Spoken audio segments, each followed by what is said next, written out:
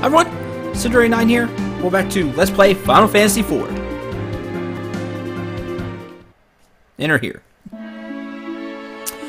This is Baron. Wow, I couldn't enter the town from just anywhere like I used to be able to. Actually, I have to like go around the wall. Huh. I really have to keep that in mind. Hear that rumor? Word is there's a place called the Training Classroom under the Devil's Road. New adventurers can get all sorts of advice down there, or so they say. This is why speaking to NPCs is important. Hi. Tents, potions, and antidotes are a traveler's boon companions. You're journeying far. Best be well provisioned. Which makes sense. 494, I always just say gold instead of gil. I end up doing that. I'll say gil, money, all kinds of things, just so you know. Potions, restore 100 HP. Phoenix Downs, remove the KO status. Golden Needles, remove stone. Eye Drops, remove blind. Antidotes, remove poison. Tent, restore HP, MP, and status of the entire party. It's not a full heal, but it will restore quite a bit. You can only use tents outside, though, and in special places inside dungeons. And Bestiary cast Libra, which used to be Scan in the old font. Excuse me. In the older versions, it was Scan. What Libra does is it tells you about the enemy. You'll see their HP, any weaknesses, things like that. So you can learn about your enemies. What we're gonna do, I always like to have a few Phoenix down, a gold needle, eye drop, a few antidotes,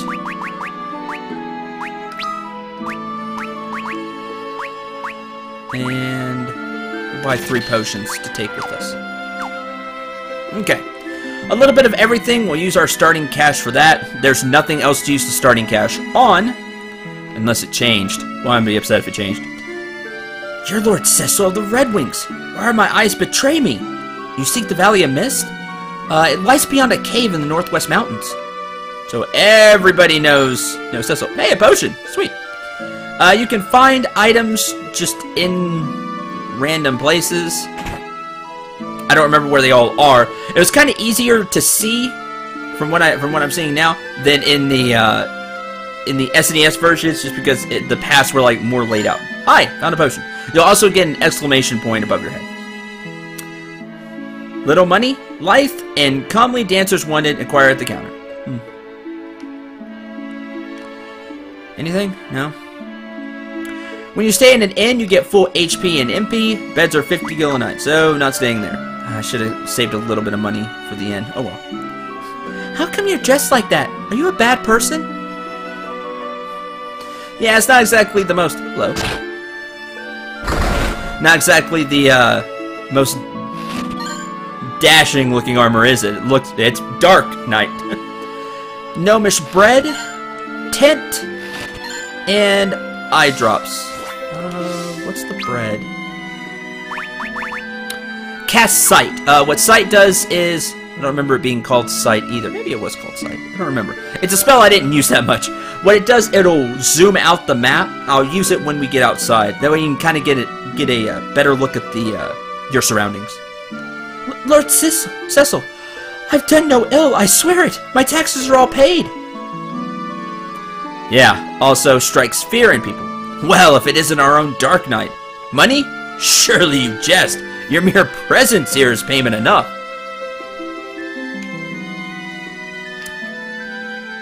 So you can see that being the Dark Knight invokes different emotions. Nothing good could come of our meddling in the affairs of Mist. Oh, we'll see about that. Ah, this is the Devil's Road. This building houses the entrance to the Devil's Road, the Dwarmer path that leads to Mysidia. In quieter days, it was a thriving means of trade, but now the wizards have sealed the exit on their end, effectively closing the route. There's also a military classroom down in the cellar, though I'm sure you're no need to be taught about combat, but we're going to be taking it anyway. Press this button. This is the path to the Devil's Road.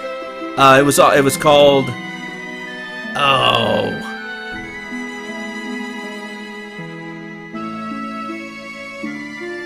I'll remember sometime, maybe next episode. I'm sure it'll hit me, or maybe later this episode. It was called something different. It wasn't Devil's Road.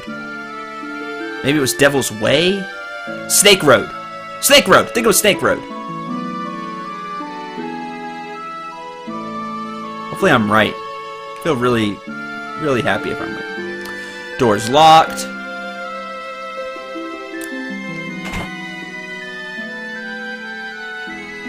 Oh, this is Sid's house. When we realize he's not young enough for this anymore. You'll tell him, won't you, Cecil? Tell him he needs to settle down. Townspeople have been saying horrible things about His Majesty and the others at the castle. It's all Father's been able to do to still their tongues. We know there are plenty of good men there, like you. History of shipbuilding. Yeah, it's definitely Sid's house. Yeah, ouch! Yeah, you can touch the fire. She's finished. New engine. Sid's been working. Principal's buoyancy. Sid's been working really hard, as we can see.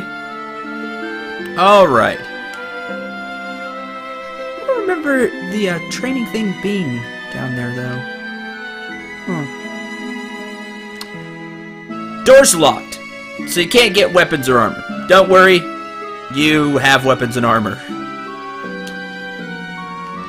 My lord, I've spoken no ill of His Majesty, I swear it. Why don't I just show you a little something? We just forget about everything, alright? Yeah, sure. Dance! There are dancers in Final Fantasy IV. It's a thing. They're in this town, they're everywhere. So that's one. Enjoy, because I'm probably not doing that again. What I will do, however, see if this old trick is still here.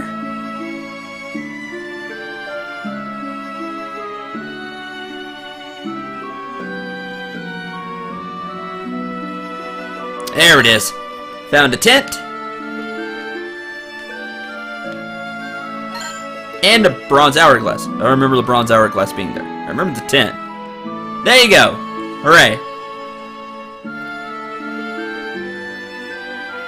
Okay. I think that's everything. I think those are the... Remember the tent. The bronze hourglass is new. Don't remember it being a bronze hourglass. Alright. Uh-oh. It's a dark night. But you know, I don't think you look so mean. Oh, found something. I found something. Pressed that too fast. Rosa's house. His Majesty's recent behavior troubles me. Even you and your men have been doing some terrible things as I hear it. Orders though they may be. All I ask is that you keep Rosa out of harm's way.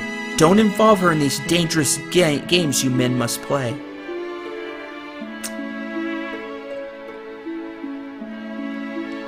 Worried about her daughter. Okay. I said I was going to show it off. Because I'm sure most people don't. Training classroom. Here we'll learn some things about Final Fantasy combat and things like that. Hello. You can activate auto battle by pressing C during combat. Don't know what button that is on my controller. This will cause all party members to automatically select the command set for them in the abilities menu on each turn. That's kind of cool. Huh. Auto battle. That's new. Hi. Remember, discretion is the better part of valor that doesn't leave you scrambling for Phoenix Down. If a battle isn't going well, press M and run like mad. Remember, also, that some spells can be cast upon the entire enemy or ally party.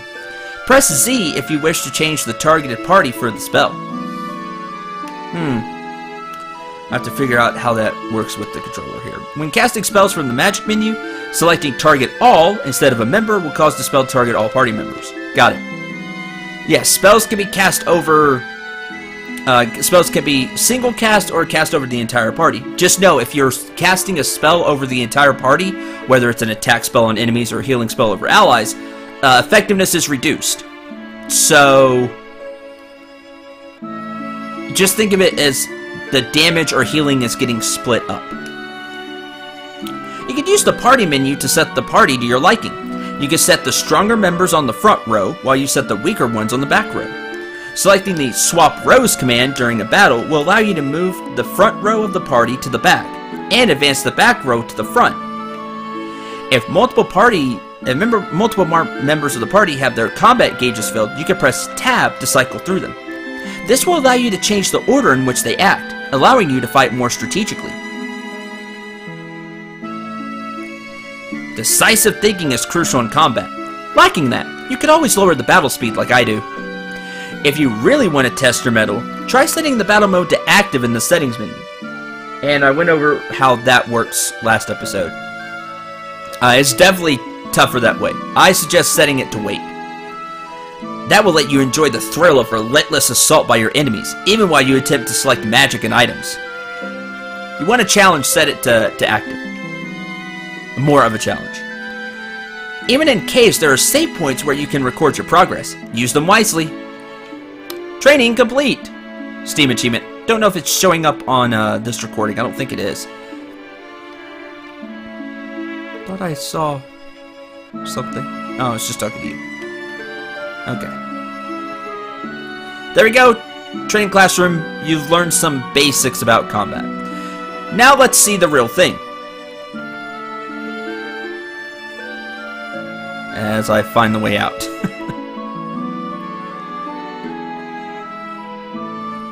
Okay. The next thing, let me use that gnomish bread so you can see it. Cast sight. Oh no, it gives you the map. I remember it doing that. I remember there being sight. It just like zoom out a little bit. Anyway, here you go. Baron Castle. There you go. That's what it does. So we use that. Hooray. Alright, sort these out. We now have 6 potions. Alright, what we're going to do is we're going to take a couple of fights. This will make the next part easier. Surprised! Great! What a way to start out. Ow. Ow. Ow. Alright. Kane's different. Kane has the jump command, which I'll be showing off. He's a Dragoon. Dragoons are known for this, and this is where it started. 44, goodbye. Now, Kane will take some time. However, after he comes back down, after some time passes, he also can't be hit during this. Jump! 80 damage. Jump is very useful. It is a powerful skill, and like I said, Dragoons are now famous for it. And this is where it started. It started here, to my knowledge anyway. Kind of became, if it didn't start here, it definitely became famous here. Jump is is very powerful, not only because it does a lot of damage, but one, it's free, like it doesn't take MP or anything like that. And 2, he can't be hit during jump. Keep this in mind. Ugh. These enemies do a lot more damage than I remember. Guess you guys got a buff, huh?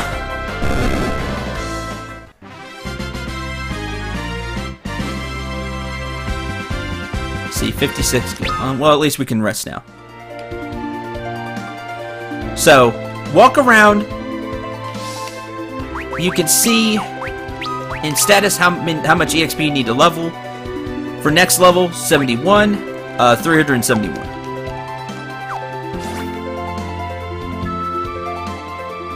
Did you start at level 10 in the... These are goblins. Poe. Goblins are weak. And we got Preemptive Strike. When you get Preemptive Strike, all of your character's battle gauges are immediately filled. So, go ahead. Just, you know, swing away. Preemptive Strikes are very handy. Surprised works the opposite way. The enemy goes. Excuse me. The enemy goes first. Cecil's level increased. Level 11. And you see, you get additional HP, MP, strength, speed, stamina, and then, you know, maybe intellect and spirit. The stats that will go up will depending on the character, because different classes, different characters get different stat bonuses. But everybody will get, if they have MP, will get some additional MP. If everybody will get HP. So there you go. You can see how the stats increase, which is handy. I don't remember it doing that. Used to not do that. You would just have to go and look. So that's nice. I like that.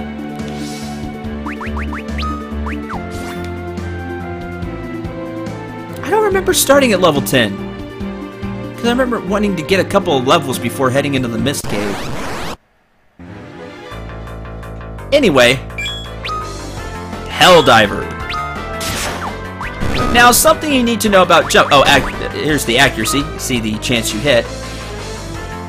Something you need to know about jump. It's very important.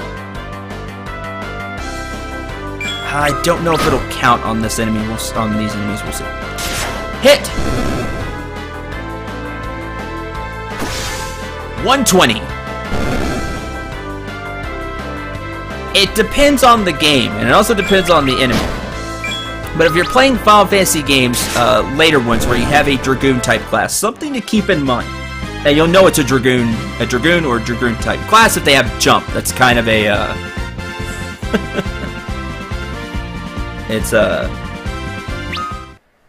it's kind of a tradition now. I mean, it's the way it is. Enemies that fly tend to be weak to jump. It's a thing. Yay, preemptive strike. And will take a lot of damage. Just remember that jump takes time. There's the downside.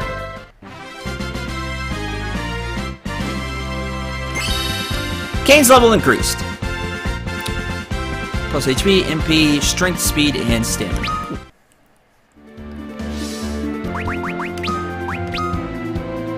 7-11, 10-11.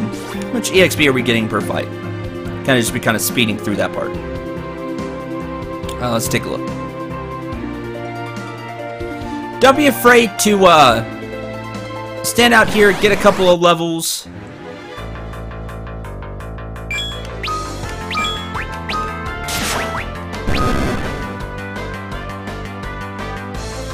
Jump.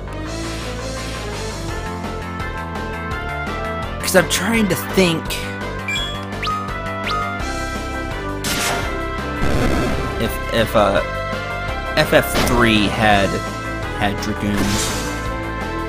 Kane really made the class shine and become famous, I think. That's my opinion. 196 EXP. Okay, so we're getting quite a bit of EXP per fight. That's how you can tell, you know, it's like, well, should I keep fighting here or should I move on? I would recommend getting a couple of levels. I don't know if I need them, but this is what I would do in the old, the other versions of Final Fantasy IV. So I'm going to do the same thing here. And you can kind of see, get a feeling for the combat. When HP gets low, just rest it in it. Critical hit. Nice game.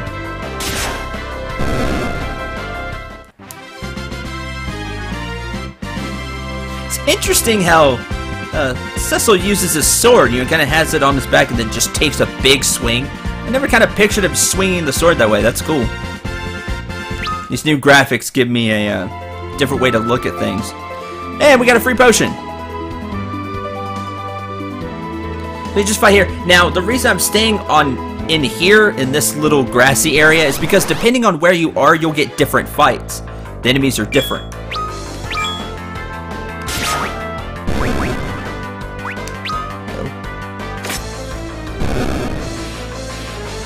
Jumps, not necessary, honestly. Not for these enemies, anyway.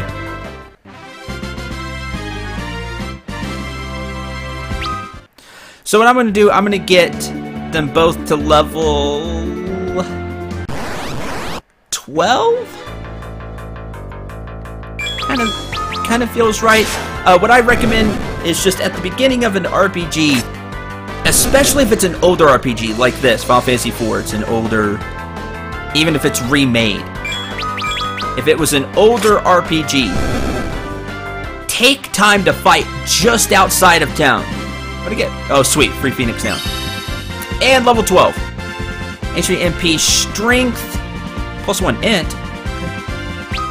Rather have had stamina, speed, but whatever.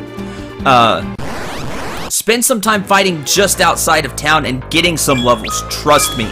It'll make the beginning of any RPG easier on you.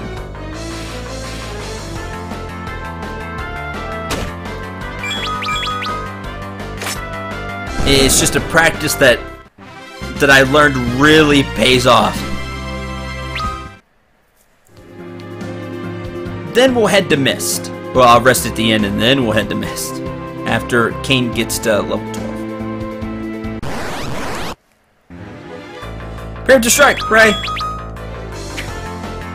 Wow, there's that not 100% accuracy that Kain has. There's that 4% chance to miss. See, yes, that's 96. I'm kind of going over it too quick, but I could read the 96. That's new too. Used to never have that accuracy stat there. That's handy. Just so I can know my chances. When a character's HP gets into critical condition, it will turn yellow and the character will look different. So you see that Cecil got on one knee. Yay! Kain's level increased. Plus strength, stamina, and spirit.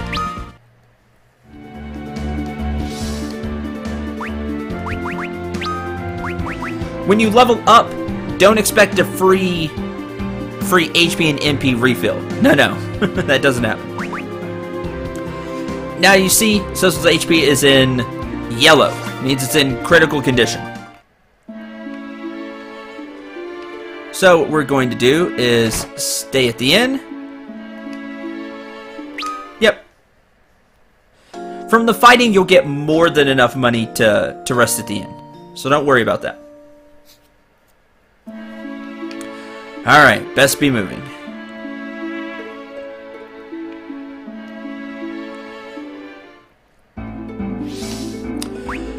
So, by speaking to NPCs, you learn what you need to do next.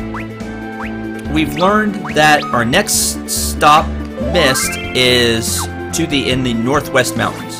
So that's where we're gonna go. Just know, you're gonna get attacked along the way, of course. Having a couple of potions is nice. Also, make sure you're at full HP before heading in.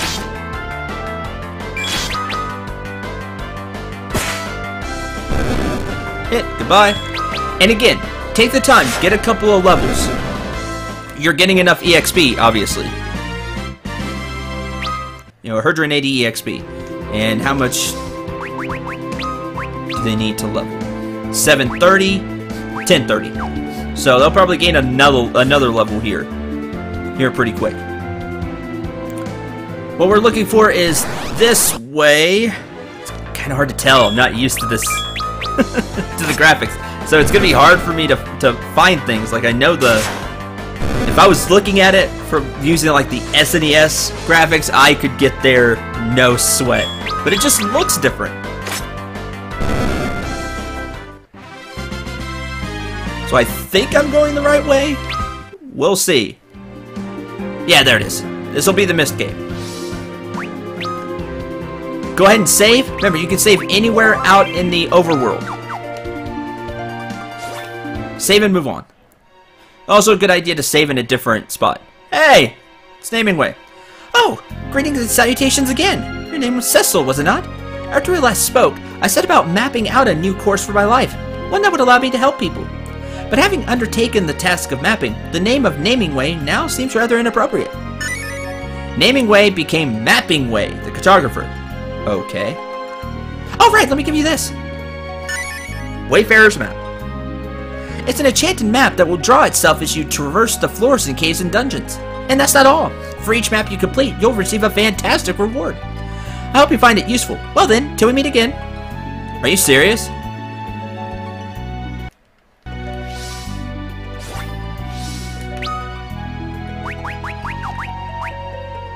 Oh, there's the Carnelian segment. Where's the map?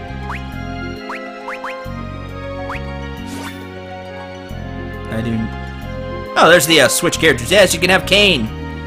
You can just change who you're controlling.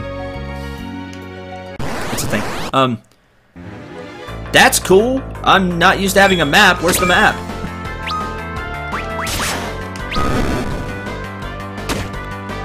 Suggestion. I'm not sure if they can still do it, but the moths.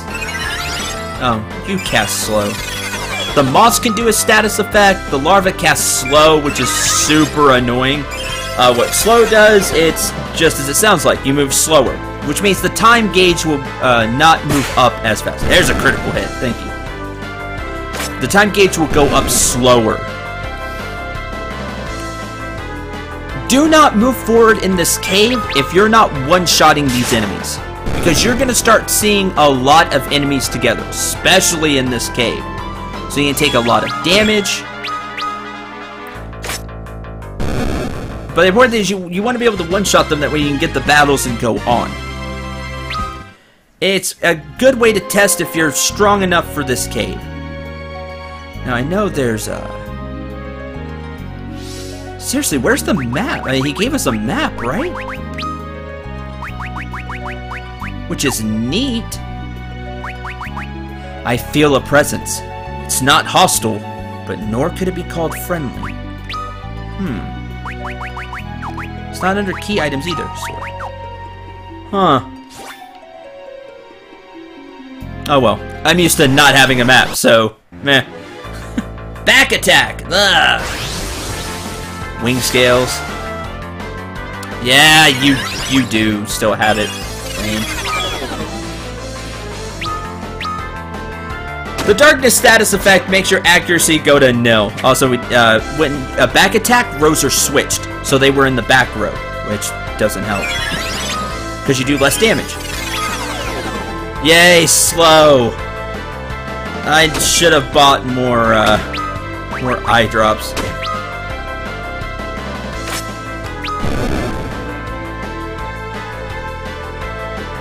Because I can see the accuracy stat now, they really made it vicious.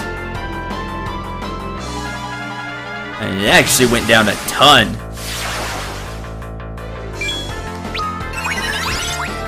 Well, that didn't work.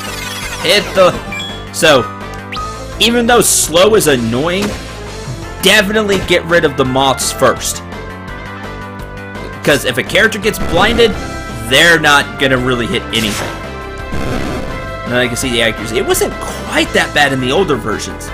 You could still hit every once in a while with blind, but jeez, your accuracy really goes down here. So use some of that money you got from getting the characters up, and you're getting them some levels. Use some of that money to buy some eye drops, because you have no other way to get rid of blind. And blind does not go away over time. If it's like the other versions, it will not go away over time.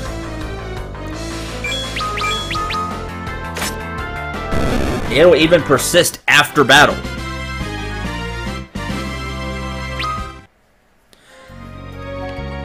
So what I'm gonna do... the cave is pretty straightforward, as you can see. There's not a lot of different paths to take. What I'm gonna do is I'm gonna end this episode here. Next time we're gonna go through the Mist Cave and really get started on story and things like that. Thank you very much for watching. I hope you enjoyed. Hope you had a lot of fun. This was still a lot of explanation as I kind of went over a lot of things. But all of this knowledge, hopefully it will help you And if you already know it, then you know how critical all of this is for me to go over. Next episode, Mist Cave. I'm going to run back to town and get some eye drops. So the characters might be higher level. Yeah, Cecil definitely level. Kane may as well, because I'm going to walk back to the cave as well. So they'll probably be level 13, so they'll have increased stats. That'll also help out. Till the next episode, I'm Sundray9. Remember to shoot for the stars, and take care, everyone.